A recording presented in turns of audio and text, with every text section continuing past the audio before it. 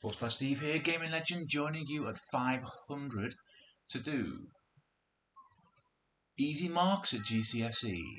And we're going to talk today about the technologies of storage. So we all know storage, or computers, only use binary or ones and zeros.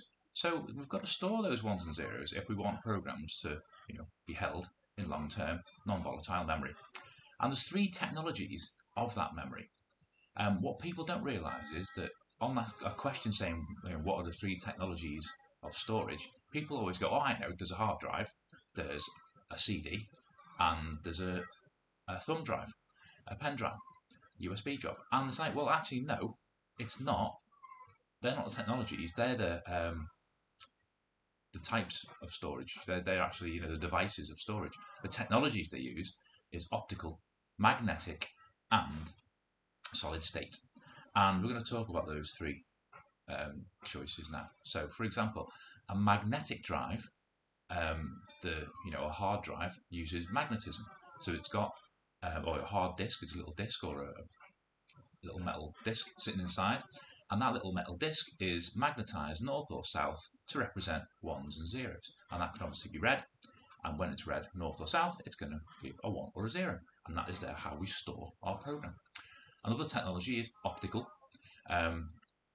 Optical being a CD or a DVD. And that disc is burned by a laser, giving pits and troughs in like a jelly inside like a little plastic sandwich. And when it's read back, a pit and a trough is read back as a 1 and a 0. The third type of storage, the most modern, is solid state, which uses electricity. So electrons are held in a certain way to represent ones and zeros. So we've got three technologies: optical, magnetic, and solid state. And those three technologies allow us to store data.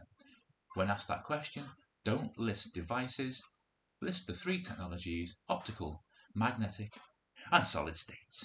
I thank you all.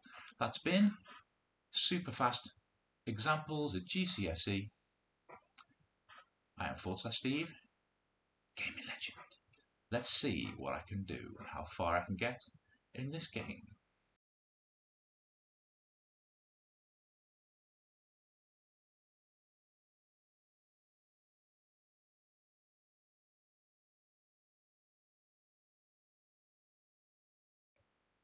Oh, see that survive there. This is why I'm a legend. Oh, come on, come on, come on, come on. Steve, Gaming Legend. Making Crossy Road educational. Oh, this is getting tough now. I must be up there. I haven't seen any writing on the floor though, which is a bad sign. It means there must be some good contenders on here today. However, I bet they're not as educational as I.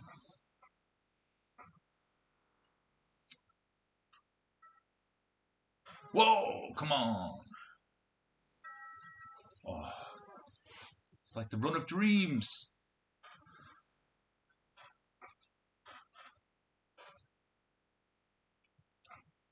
Oh, whoa. It's okay. Come on. Keep calm, Steve, Gaming Legend. Oh, no. Where am I in the world? 7th in the world! Steve, Gaming Legend. Making Crossy Road educational? Drop the dial.